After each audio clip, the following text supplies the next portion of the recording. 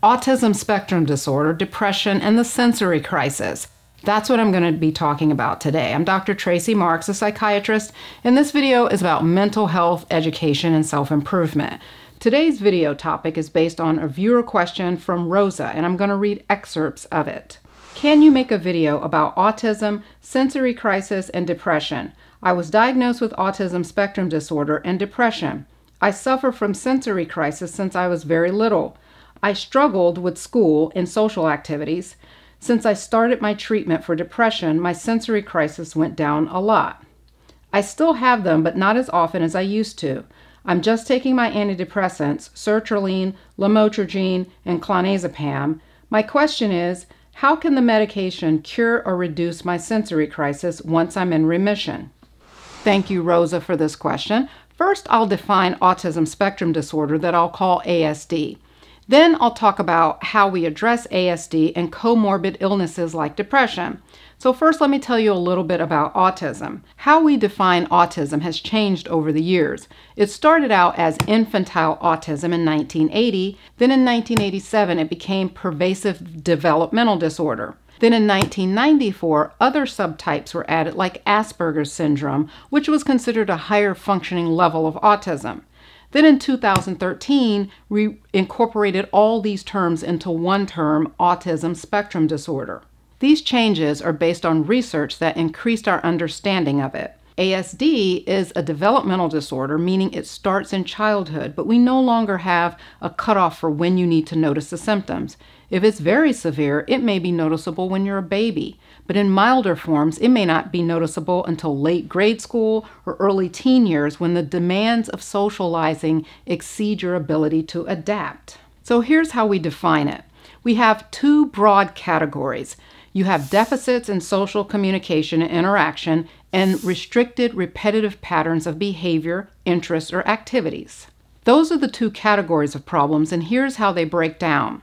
For the social communication and interaction, you have three parts to this, and you must have all three. Deficits in social and emotional reciprocity. This refers to things like being able to have back and forth conversation with someone, or being able to share interests with people, or initiate conversations. The second thing is problems with nonverbal communication that you would use in the social interactions.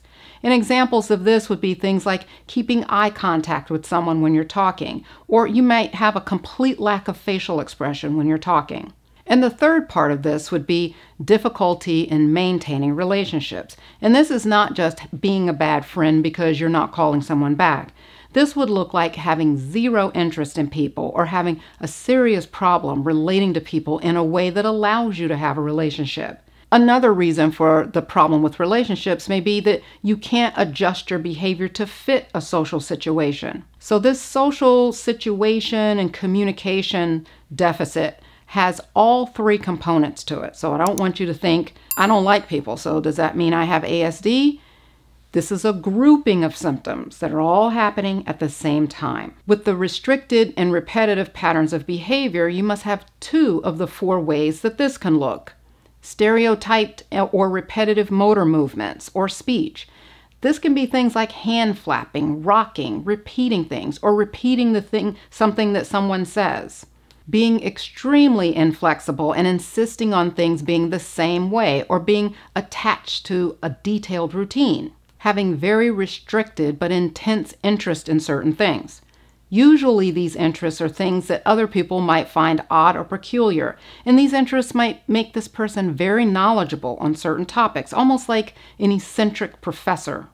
And the person not only becomes consumed with these interests, but these interests can interfere socially because you're always bringing it up in conversation. If someone is in your presence, they will know that this is something you're obsessed with. Then there's atypical sensory processing. With this, you can get hyper or hyporeactivity to sensory input. And some examples of this are becoming anxious around certain sounds or textures, excessively touching things or smelling things. Then there's a further breakdown of this disorder by severity levels, and I won't get on a lot of detail about this, I'll just mention it. Level 1 is when a person's symptoms and behavior require just a little support. Level 2 is substantial support, and level 3 requires very substantial support. So this is autism spectrum disorder. When you combine all of these behaviors, it makes for a very diverse disorder. No two people with ASD look the same.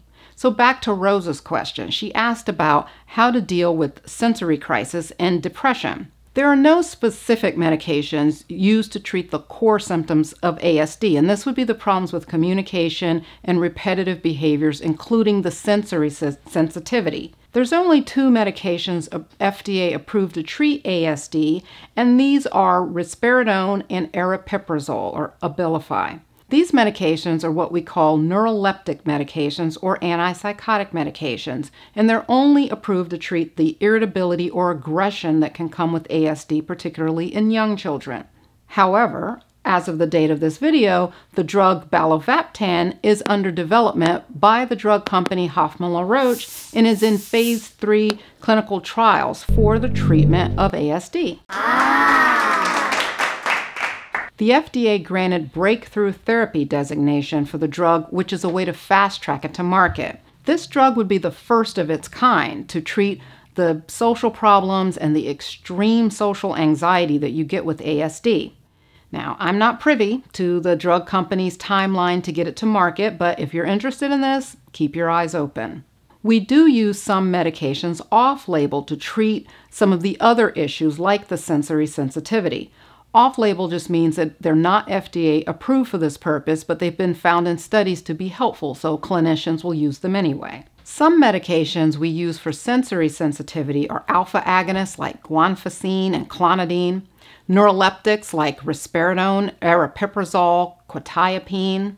We also use anticonvulsants like valproate, lamotrigine, and gabapentin. These medications can also be helpful with the other symptoms such as overactivity, anxiety, aggression, and irritability, as well as the repetitive behavior. If a person with ASD also has a depression, we would use antidepressants, usually the selective serotonin reuptake inhibitors like sertraline, fluoxetine, and escitalopram, just to name a few. These medications can also help with the obsessional behavior and the anxiety. Rosa specifically asked if the medication would cure her sensory crisis. I don't expect realistically that the sensory crises would be completely resolved. It may greatly reduce your sensitivity like you said it did, but there usually remains some level of sensitivity to sounds, touch, light, texture, but it's usually more manageable and doesn't have to be to the crisis level. Some people use their sensitivity reactions as a soothing mechanism. For example, suppose you're someone who becomes overwhelmed in a crowd. One way to help with that is you can take a break and maybe go stroke a rough object or something to help you calm down. For some people, that helps. With ASD, there's an intolerance to certain types of sensory input, but some sensory input is like receiving a burst of energy that rejuvenates you in a way that it doesn't in a person without ASD. The different types of sensory stimulation that are aggravating versus soothing is going to be different for the individual. So this is where it becomes important for you to know yourself and know what you need to stay away from and what you need to embrace and use as a coping mechanism. As I mentioned, no one person with ASD is the same, but here are some examples of calming techniques. Using a weighted blanket to sleep under. Wearing a compression vest. For some people, the pressure around your trunk can be very soothing. Taking a bath. Using noise-canceling headphones if you're sensitive to sounds. There's a company called Stemtastic that sells textured toys that you can use to help soothe and calm you. And they've got things like chewable necklaces or spinner rings, lots of lovely things. One more thing that I want to mention that Rosa didn't specifically ask about, and that is the issue of difficulty recognizing and expressing emotions. And this is actually a term called Alexithymia. And alexithymia is an altered emotional awareness, and with it, you're unable to express emotions verbally and have an impoverished imagination. In other words, there's not much to your fantasy life. Alexithymia can be found in other neurological disorders like strokes, for example, but there's a lot of overlap between alexithymia and ASD. How you're feeling can contribute to internal distress and low mood. What can help with this is not medication so much as behavior therapies and skills training. And the younger you are when you start with this, the more you get out of it. But it's never too late to work on recognizing your emotions. And I have a download for you to help you with this. It's my set of emotions cards. These cards help you recognize basic emotions that you may be experiencing and look at other emotions that are related to it. For example, sadness is very general, and there's different reasons that you can feel sad, but if we could break it down a little further, sadness could be hopelessness, disappointment, gloominess as an example, and there's a big difference between hopelessness and disappointment, but on the surface, they can both look sad. So these cards are designed to increase your emotional vocabulary. So you can take the broader, generic emotions and more specifically identify your real emotion. And my hope is that this will improve your ability to quickly recognize how you're feeling about something.